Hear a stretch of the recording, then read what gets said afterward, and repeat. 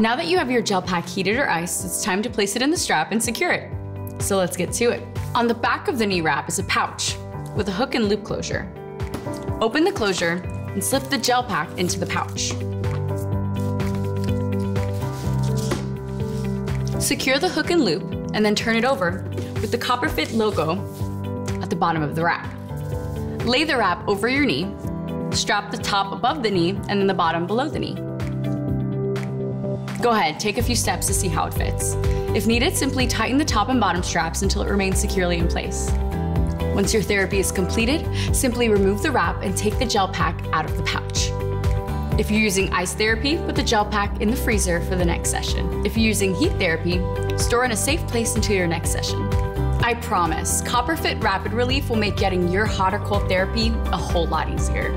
At home, on the road, at the office, anywhere you go.